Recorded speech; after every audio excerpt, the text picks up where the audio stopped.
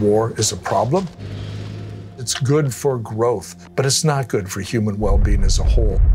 Most economists have not thought deeply about war and peace.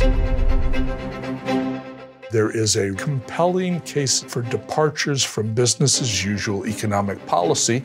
Your economy's bigger if you're spending more money on arms, even if those arms are being used to kill people and in the process the arms are being destroyed. Well, then you have to spend more on more arms. We as economists need to actually think about how the policies we recommend impact on people's well-being in a multidimensional way.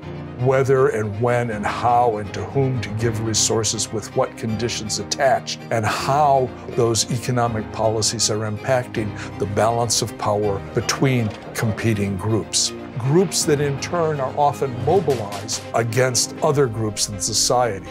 The goal is not merely to move the money, but also building a durable peace. But how does one put a value on peace, on biodiversity, on clean air? Just because something doesn't carry a price in the market doesn't mean it's not valuable.